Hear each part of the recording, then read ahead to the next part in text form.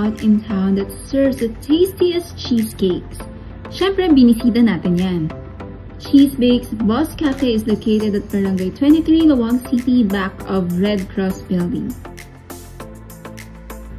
They have a lot to offer: coffee, waffles, pancakes, crepes, and syempre bestseller nila ang cheesecakes.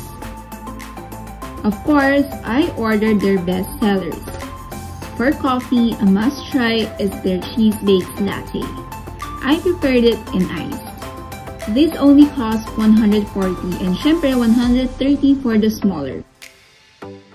In fairness, not too sweet ha, tamang-tama lang on my taste. Ito talaga yung dinayo ko yung pinagmamalaki nilang Bibingka and ube Macapuno cheesecake. And I have to admit, it was so good. Sulit sa presyo with the serving size, just 120 pesos.